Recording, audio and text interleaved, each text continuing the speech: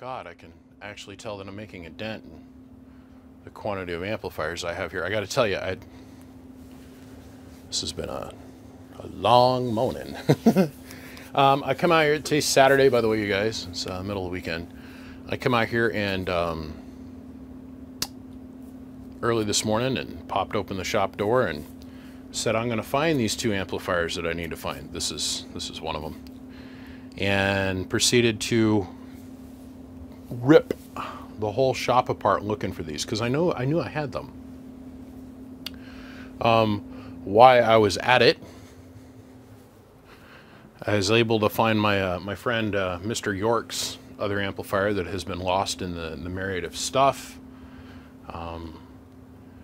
When we received everything, we were marking, okay, guys are sending me 3 and 4 amplifiers at a time, so I had a bunch of amplifiers where it was like so-and-so's amp 1 of 5. Well, where's the other 4?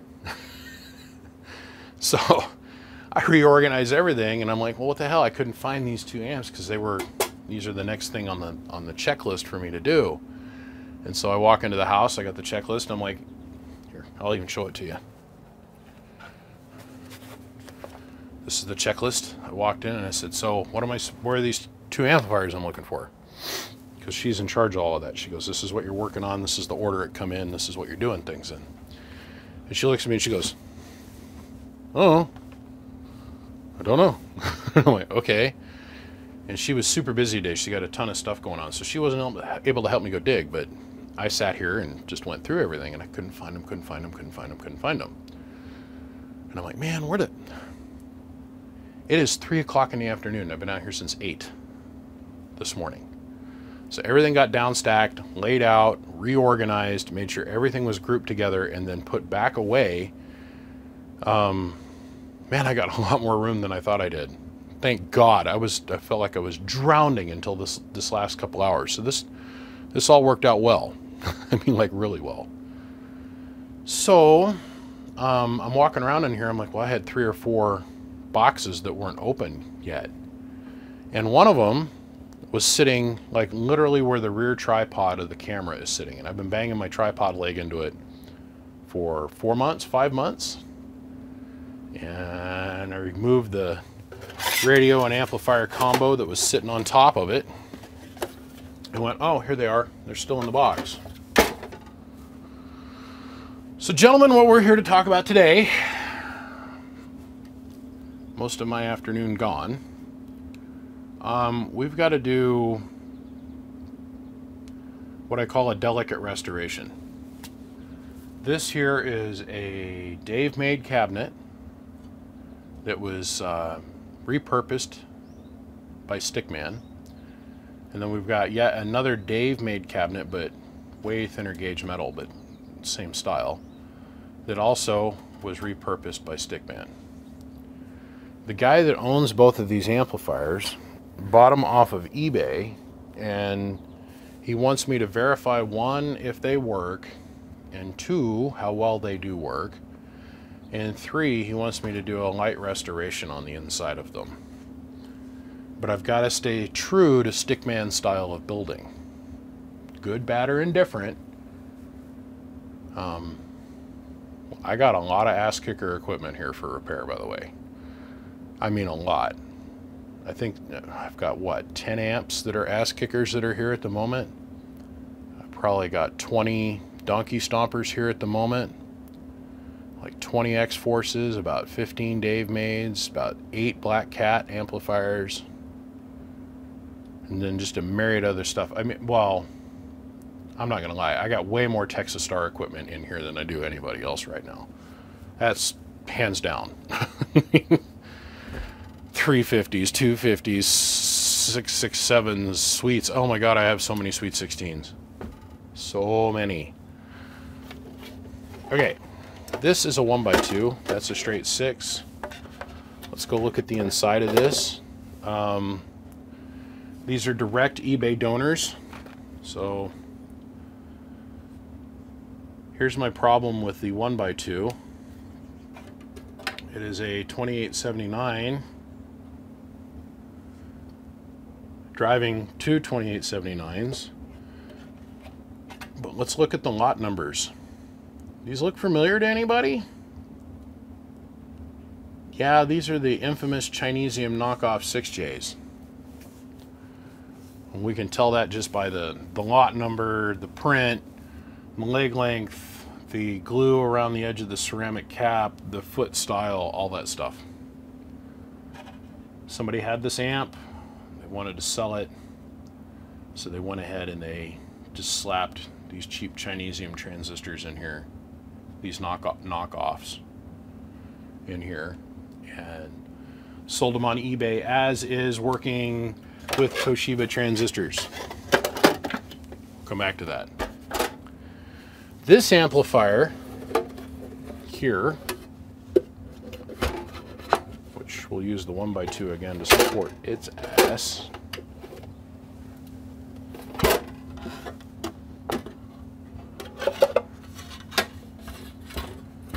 is also all Toshiba's. But I want you to look real close at something. That is an OJ marked with or paired with a 5B, paired with a 6-1 or 6I. That is a 9I. That is a 6J, and that's a 9A. You know, I hear this all the time, but the transistors are matched. They're all the same lot. And I want to look at people and scream, it doesn't frickin' matter.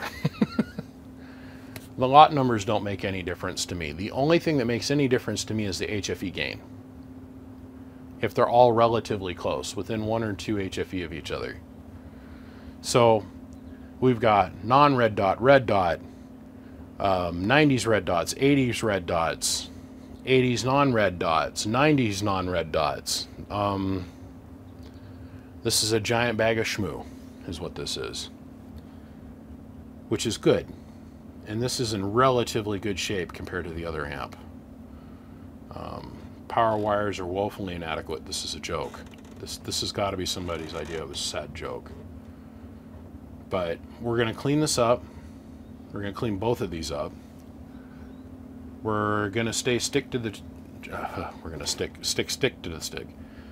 We're going to stay true to the Stickman style of combining in this one.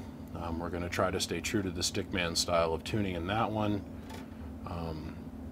He wants to kind of keep these just in a restorated state. He's got a lot of equipment for me already. He's not interested in having any more stuff built by me. He's interested in having these.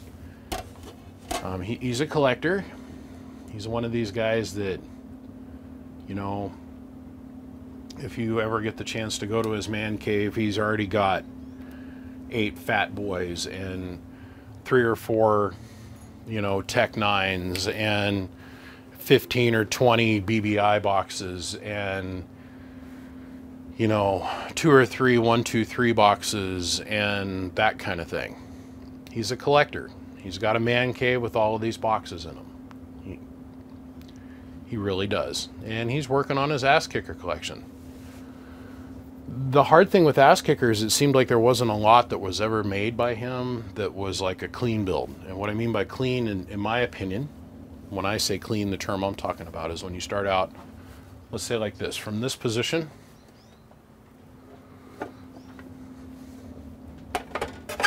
clean, 100% new, clean build up to a finished product. It seems like it's always, at least the ones I see come through here, a lot of them are reworks. Now, don't get me wrong, he knew exactly what he was doing.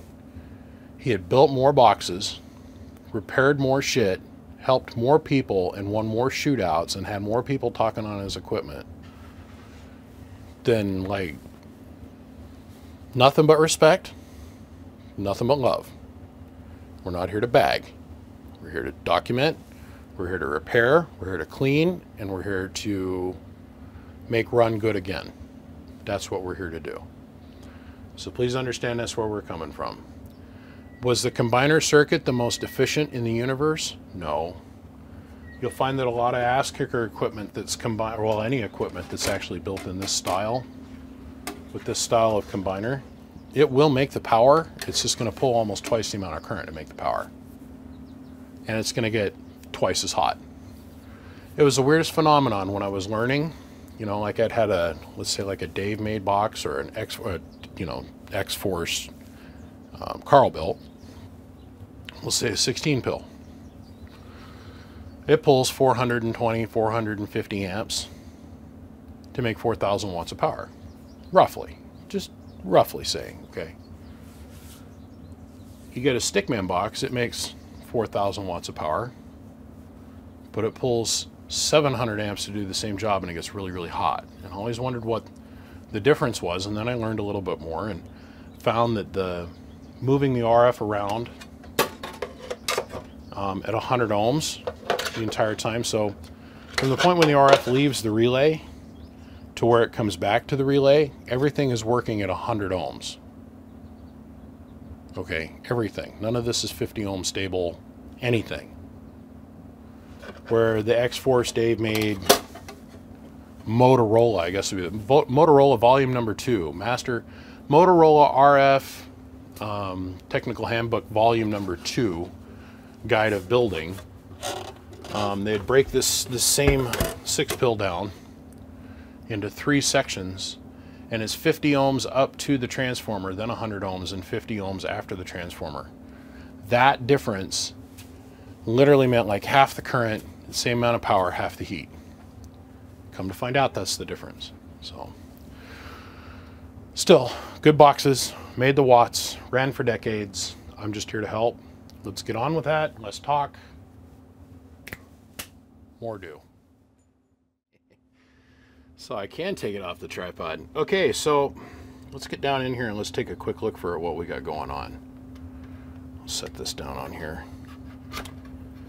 This is our output coax lead. It's not even hooked up. So we're going to make the attempt. Let's reach in here and let's fix this, and let's see if we can even make it so we can talk through this thing.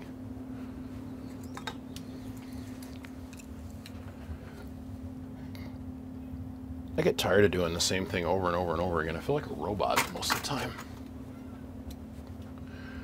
But repetition is part of this business. Please note the relay is ripped off the board, so we're going to have to fix that too here in a few minutes. I just want to see if this thing's going to work or not. Another one of the small details that we didn't get to show you is, if you look here, you'll see that the protection diode has been ripped off. This is going to need a lot of help, but let's set you up here. Let's see if we can talk through it. Hello, audio, 1 2 1 2. Not too bad. Okay, hello, 1 2. We're on 12 volts. Now watch, this thing will make stupid power now. Hello, 1 2 1 2 1 2 1 2 1 2 1 2. It's got problems.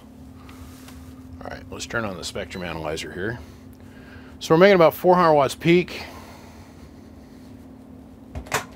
on these fake transistors.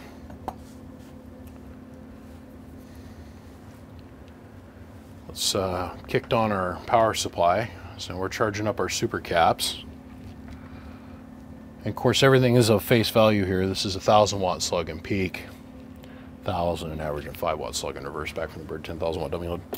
Hello, audio. Hello, audio. It's getting with it, no doubt. Okay. Well, let's lift our dead key up a little bit. Hello. Our input tune's off the chart. Hello, 1 2. Little dirty. Just a little dirty. Let's fire up our FLIR. And let's see what's getting hot in here, because they are stinking. Something's stinking.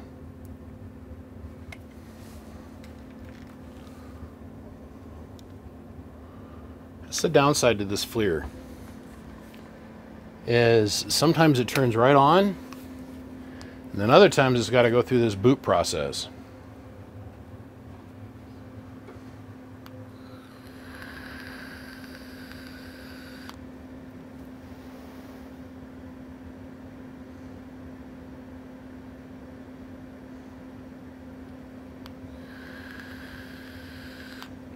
Still waiting. When we upgraded the sensor in this FLIR to the E8 sensor, that's when it started doing this. Okay, now we're running. Okay, so of course our attenuator is getting hot because it's being driven way too hard. And our flybacks are screaming hot too. Okay, so it does work. Makes very dirty power, but it's making a ton of peak. I didn't bother to look at the amp meter. Hello, audio. It's about right, 80 amps. Okay, well, let's rip it all apart and start fixing all the stuff that's broken. I was inspired to rip these transistors out because the owners decided to go another way. And I was sitting here looking at the power wire, and I was going to remove them, then I'm going to go wash the thing. How did that not short out? We'll never know. We will never, ever know. Okay, say goodbye to Filthyville, because we're going to make this thing go bye-bye. Can you believe it's the same amplifier? This board was almost black when I started. Okay, so we got all the cigarette jizz and all the nastiness out of the inside of this thing. So there's a couple things I got to insist on. If you notice, the pill screws are just screwed. They're just drilled holes. Well, the transistors are held down with sheet metal screws. That's the way Stick did some of these, and that's okay. I mean, all we're trying to achieve is getting the transistor to stay attached to the heatsink. The problem is that the sheet metal screws can lead to a major problem, which is the pill pocket hole curling up, which we can start to see here and here. You can see the metal burr starting to pull up. And the same thing over here has happened. So the amp might have run like hell, but it wouldn't have lasted very long because the transistors weren't sitting very flat. And the amount of shmoo that I found underneath these things, as in like metal flake and pieces of solder flake, whoever put this back together honestly didn't care. They were just trying to get a product out the door that they could sell. Okay?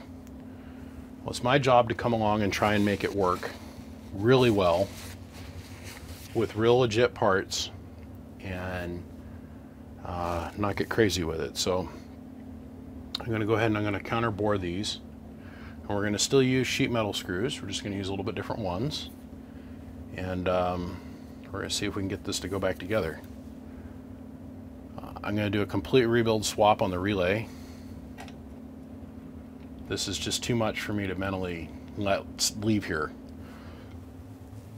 I've got a whole bunch of more 12-volt relays, have faith. And I'll take the case off the outside and everything just the way Stick used to do. But like, for some reason this wire got cut right in the middle.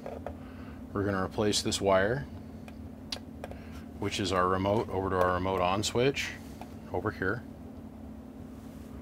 We're going to replace this. The light is the way it was, so we're going to clean this up, shorten these leads up. The variable potentiometer, we're going to replace this here. This is a splice, and a splice to the joint. We're going to fix all this up. We're going to clean all this up. So now that we've cleaned it, thoroughly cleaned it, washed it, rinsed it, put it in the oven, dried it, all that kind of stuff. And yeah, you didn't hear me stutter. This literally just went and spent 45 minutes sitting in my oven at 125 degrees to make sure we've got all the moisture cooked out of all the parts. See, there's a million little tricks to this game that I share a lot of them, but I don't share them all. Okay, I can't help myself. I know this guy's going to end up using this thing, so we took the old worn out, clapped out coax connectors out. Replace them with brand new silver plated gold pin inserted virgin Teflon inserts, PL259s. Those old connectors were held in, the screws were literally screwed into the connector, and that was it. I went ahead and I replaced them with actual hardware that have got keeper star washers on the back of them, and then we're going to solder directly to the board. Little bit of an improvement, will not help us see a single more watt, but it will make it much more reliable for the end customer. There was no, this is like Teflon wire, yeah, okay. This is our lead that come down and went to our positive rail and then went up to our remote. This is rubberized wire, like off of a piece of speaker or something, that come off of our jack and went down to our relay. We're going to change those two out to Teflon, and we're going to make it so that they pass through a ferrite bead, which is very important. It helps keep the IF inside the cabinet and outside signals from getting in. Must do that every time. Other than that, I'm going to leave his stock tuning in here. Stock transformer, stock windings, stock keying circuit, stock coax, stock input circuit, stock grounding. We are going to fix this 10 ohm resistor, which is a joke. Over here we're going to fix this. We're going to replace these. We're just going to polish this up just a little bit. But when we come back, this dumpster fire here that's taken place will be replaced with a brand new modern relay with a diode in it. It's buried in the back of the relay right here. It'll click on and help snub out the keying when the relay unloads. It'll snub the high voltage surge that comes off of the coil. So yeah, let's take the case off, let's cut some leads, let's get stuff hooked up the way it used to be.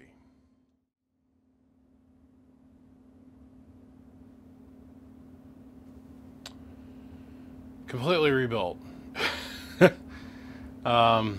Completely spotlessly clean now on the inside as much as it can be without completely stripping the whole thing down to nothing and polishing the board out. But we've only changed out a few parts. Of course, the fake knob transistors.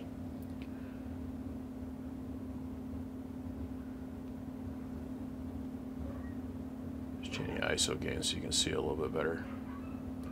Now let us not forget this board was jet black when it came in here. The relay was broken off the board, not mounted, none of the wires were connected. This should have electrically shorted out and burned up. They had a 2879 feeding, well, fake 2879 feeding two fake 2879s. These are beta gain matched new non-red dot Toshibas, the legit deal. This is a brand new 2290 over in this hole. None of these parts you can buy anymore. Replaced our input attenuator slash voltage divider, because the other one has seen a little heat, man. A little burned up and way overdriven. This thing runs well. There's one thing left I want to change, and I wanted to document this before I went any further. See if I turn the gain up here a little bit. You might be able to see that this whole front end of this board is not supported. It's free to move up and down as much as it wants. The cabinet is scratched all the way up to here. So if you look at the board, you'll see the cabinet scratched all the way up to here. I want to put, there's no side supports. The only thing that's holding this board in place is friction in Jesus's dreams. And of course the two solder tabs that I added back here on the coax connectors. This thing's just floating. It means the cabinet had no real ground on it, for the most part. And the board's just in here flexing. So what I think I'm going to do is I'm going to take two pieces of phenolic, and I'm going to solder them here on the edges of the cabinet here, and one over here on this side. I'm going to drill a hole through and add some hardware. Now, the board's just in here flexing. So what I think I'm going to do is I'm going to take two pieces of phenolic, and I'm going to solder them here on the edges of the cabinet here, and one over here on this side. I'm going to drill a hole through and add some hardware. Now, the board's just in here flexing. So what I think I'm going to do is I'm going to take two pieces of phenolic, and I'm going to solder them here on the edges of the cabinet here, and one over here on this side. I'm going to drill a hole through and add some hardware. Now, I do that from just the standpoint of functional safety. Okay, I really don't know how much airtime this box is going to get. I don't want to deviate from the ass kicker formula too awful much. I don't mind building like this. I mean, I don't mind. I could build like this all day long. It's very easy, very simplistic. I mean, God, I wonder if they were afraid the coax was going to come off. It's like a full inch worth of solder. So I could build like this all day. I just choose not to. I want to build differently. So, but this is a safety. This is an electrical safety issue. We're talking an unfused multiple hundreds of amps worth of connection that this is going to get plugged into, and this floating around. Man, I'd sure hate to see it come up and kiss the top of the fan and cause a short or break the fan, which I'm pretty sure I'm just going to replace this with a brand new Sun-On. We're going to put a brand new grill on it because this is all rusted and bent as frig. Looks horrible. Yeah, we're going to probably get rid of this little guy here. It's a 6.6 watt 12 volt ball bearing Schmicklich Mu made in Taiwan. And we're going to replace that with a brand new half amp 12 volt, does magical things when you turn it on and move air.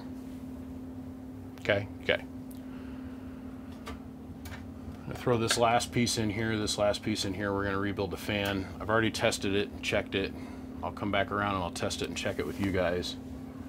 Our numbers are pretty close. We're short just a little bit because we're not driving the holy bejesus out of these precious $200+ a piece transistors anymore with yet another transistor. I mean, if we wanted to stay on the old fake guys over here that cost $19 a piece, we could beat the ever-living brakes off of them and we blow them up, no one cares.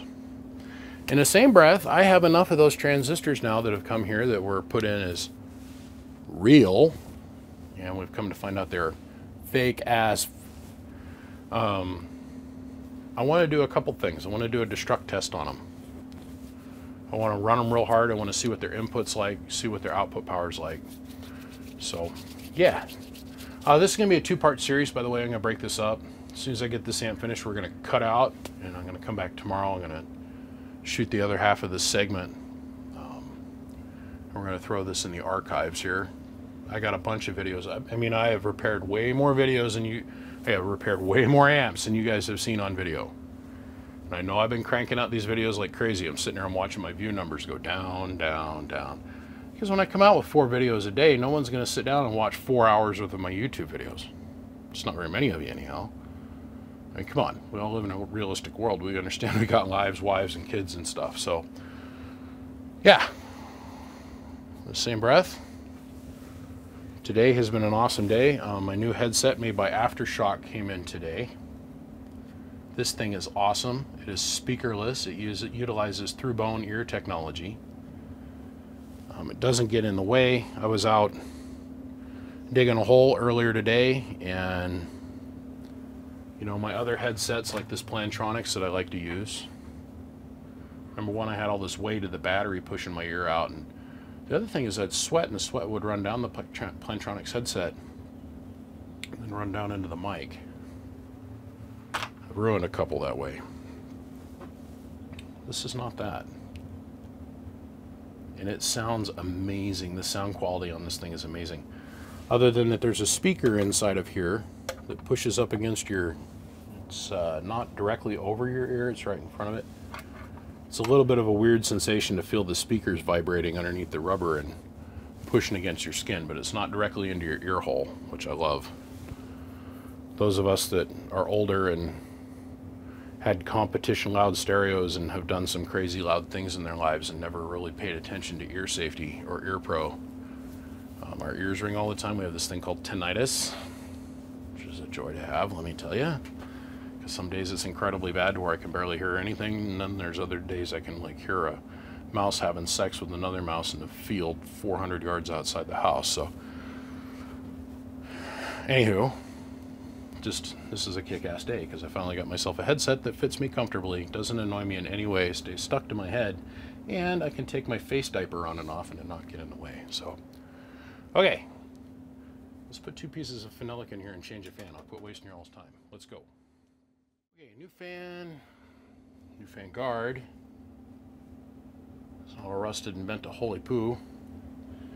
New transistors, new power wire, new relay, new wiring.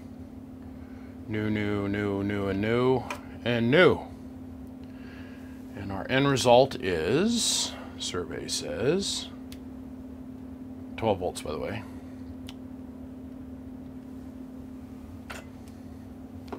Hello, 1, 2. But no drive. Make more power. Hello, audio. So 400 watts on 12. Let's reach down here. Okay. And we'll let our super caps charge. That's long enough. Hello, audio. Hello, audio. 1, 2, 1, 2. Hello, audio. 650 with a real deal, real McCoys.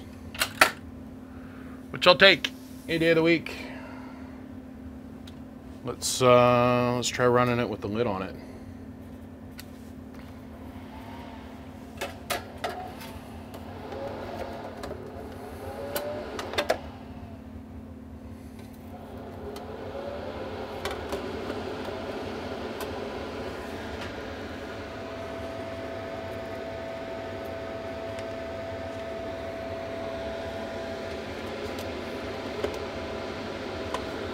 This lid is held in with sheet metal screws.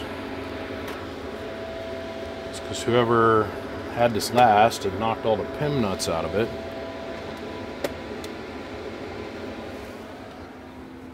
And instead of putting crush nuts in there, they put sheet metal screws. So let's tighten down a couple of these. I don't want to get too carried away because as soon as I'm done with this portion of the video, I gotta take the lid off and clear the inside, which means I gotta tape off that relay since it's not in an enclosure. We gotta prevent that future corrosion, man. All right. Hello. 1, 2, 1, 2, 1, 2, 1, 2. This makes me happy. Fully tested and ready to rock and roll. Rock and roll.